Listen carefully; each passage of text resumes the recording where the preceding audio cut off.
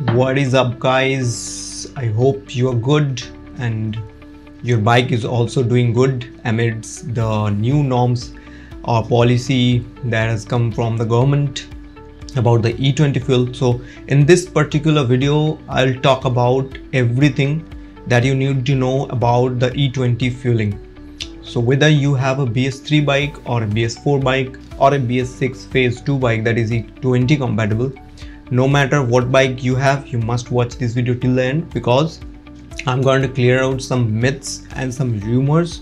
So yeah, let's get started. Okay, so first of all, let us understand what is ethanol blending and why on the first hand we're doing this. I hope you already knew it because this video is coming about a week later. So you already knew what ethanol is. Ethanol is an alcohol. So first in Brazil they introduced, and now we are also replicating the Brazil's ethanol adaptation.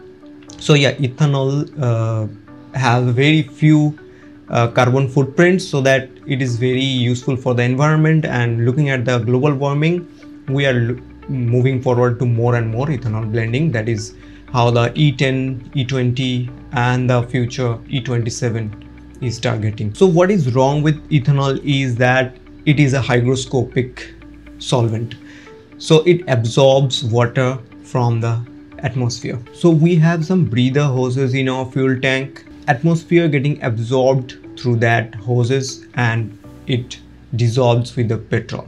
And the water it absorbs, it corrodes the metal.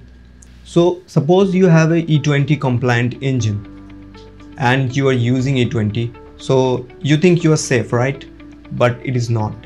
The moment you use E20 fuel in your motorcycle or car, that E20 ethanol will start to corrode the metal fuel tank, or else it will produce some gunks and like gum-like substances that is very sticky, and it will clog the fuel injector or the intake valve, things like that. So no matter is your bike or car is compatible or not, the ethanol is going to affect in long term. So even if you have E20 compatible car or bike, you should have given an option to fill the E5 or E10 or even the purest form of gasoline or petrol, whatever. See, people are claiming that ethanol is damaging the O-rings of the fuel injector, fuel pump, etc. So I went ahead to 99rpm.com where you can see each and every component of the Bajaj bikes. So I take out the part list, and what I figured out is 2019 models and 2024 models of the Bajaj motorcycles has the same fuel pump gasket. See, the government has already talked about their ambitious projects and roadmaps well ahead of time to all companies. So they're well informed that, hey, we are going to introduce E20 or E27 or even E85. So prepare for that. If they are not prepared, they will not last in the market. So they are well informed, and what they are doing is they are not informing us about each and every step. That is how it is. The gaskets, the fuel tanks, everything for E10, E20 are the same. Nothing to worry about. If you have E10 compatible motorcycle, E20 fuel is not going to harm. Or selling the E10 vehicle or selling the E10 vehicle and buying a E20 vehicle will not help you substantially, because the E20 fuel itself is a menace. It is going to clog your injector for long run, put a lot of deposits in the intake valves. Your throttle body is going to look dirty. The gum-like substance, the gunks, is going to be everywhere. As long as we are going to fill E20 from now on, we have to maintain our machines a little bit more. So if you have a BS6 phase 1 or phase 2 vehicle, it is either E10 or E20 compatible. So either way you are safe with ethanol blends. But what about the BS3 vehicles which are originally designed to take no ethanol at all? What happened to them if you use E20 on a regular basis? See, if you have a carburetor in your bike, it is going to clog real fast, because carburetor materials or the float is not ready to take ethanol blends. The ethanol will corrode them real fast, Don't let the vehicle settle for a longer period of time. Ride it on regular basis and feel XP100 once in a blue moon. That will help cleaning the entire system. Also, you must use the petrol additives on a regular basis. That will also help cleaning everything up. And make sure your tank lid is closed properly, the gasket and the seal is intact. That is why no external atmosphere is getting absorbed by the fuel tank. Now coming to the fact that E20 blended petrols are going to cause you a lesser mileage. Yes, this is true because the calorific value of ethanol is much lower than petrol.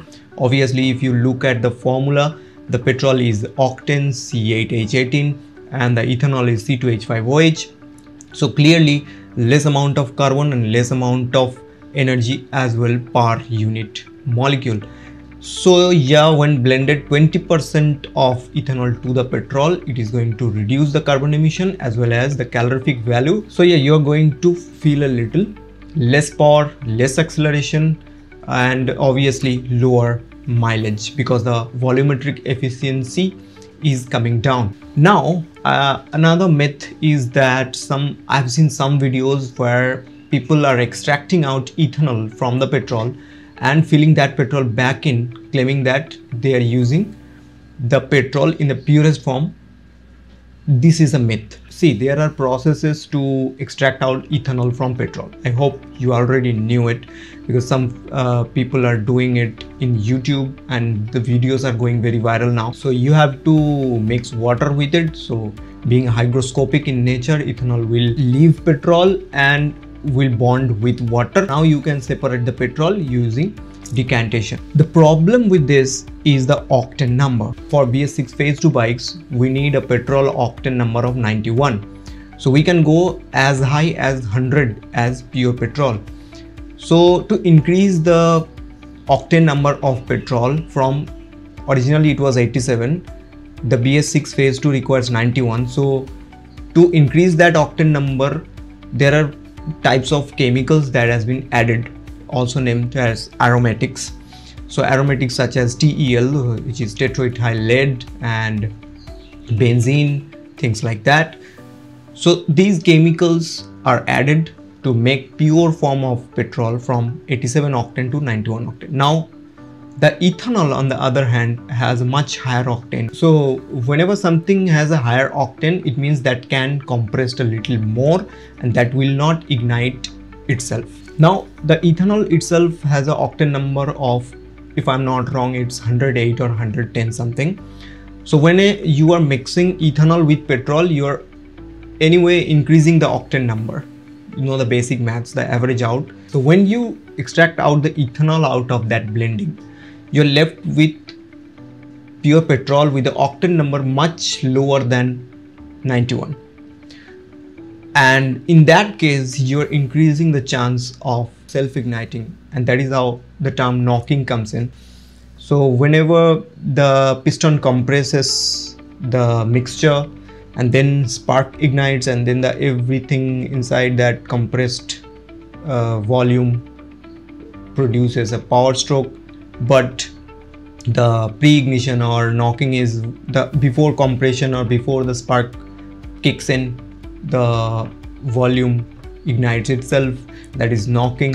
So yeah, don't do it. Don't try to extract out ethanol. It is how it is. You have to live with it unless you're adding any octane boosters, which is very costly. So that is not making any sense. Now one thing you can do, or at least some superbike owners can do, is that you can fill the XP100. I've seen a video on YouTube where the guy have proven that the XP100 doesn't have any blending at all. That is a good thing for rich people. Obviously 160 a liter, we cannot afford that. For a 10% increase of volumetric efficiency, 50% increase in price doesn't make any sense at all. Now if you have the money, you can go and buy the XP100, but there is a limitation as well. The XP100 is not available anywhere outside the metro city. Even in the metro city, there are very few pumps where the XP100 petrol is available. So your vehicle is now going to act like a EV. So you have very few charging stations and you have very few XP100 fuel pumps. So yeah, you get my point. So that is not a practical thing to have, but anyway, if you are using your bike or your car for the Sunday rides, you can use that. You can use XP100. Okay, here's the thing. Now, how to protect your motorcycle or your cars from E20 blending? Some chemicals available online. Those are called petrol additives. Those are basically some cleaning agents. What they do is they clean throughout the system. So they clean the injector, they clean the throttle bodies, they clean the butterfly valve, any sensor that has some accumulation, fuel pump and intake valves. And also after using them, you'll feel like the motorcycle or the car is responding a little crisper.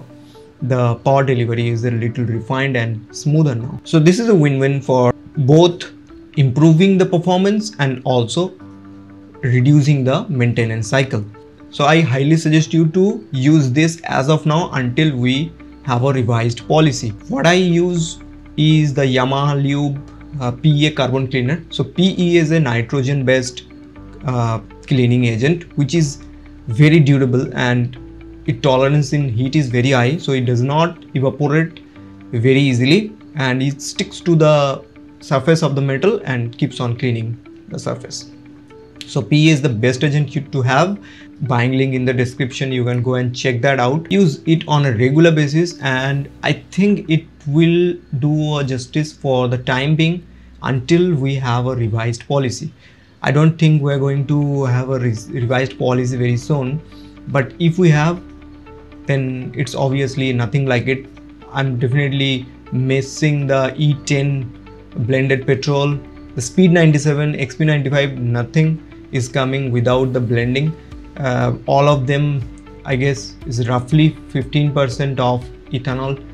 So you're not going to utilize your motorcycle as much as you used to utilize it because there will be significant power drop unless the automobile industry comes up with any solution. Like Maruti has launched E20 compatible kit for the vehicles that are not E20 compatible. They're giving out some gaskets and O-rings. So I'm expecting every company to come up with a similar solution because it will not cost much. Now next question is, should you buy any new vehicles now?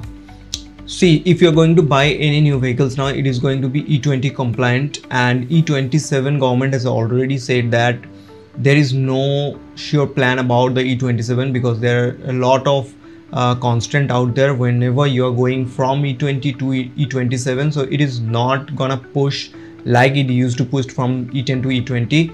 E20 to E27 is not going to be that much easier. If you own E20 vehicles, you don't need to worry at all. Even the E27 comes in, E20 vehicles can take E27 very easily because 3 to 5% or 5 to 7% is not a big deal because the material is built to take the ethanol.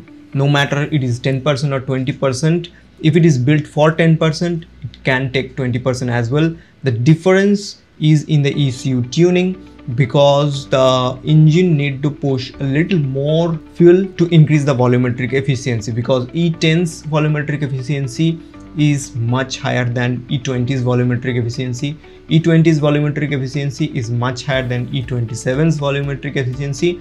So the difference is in ECU tuning. So my request to all of the manufacturers out there is to take the bold step and release firmware updates for the existing customers, because we have trust on you and we know that with the ECU update these fueling adjustment can be done and the E10 vehicles can easily adapt E20 petrol. So yeah, that is all from my end, guys. I hope my informations or my research has helped you reducing your trauma or predicaments that you are in. So I highly suggest you to use petrol additives, use it as a cleaning agent and help your motorcycle or your car to stay in the best shape possible. And stay subscribed to the channel for further updates. If you have any other question apart from this, feel free to use the comment box down below,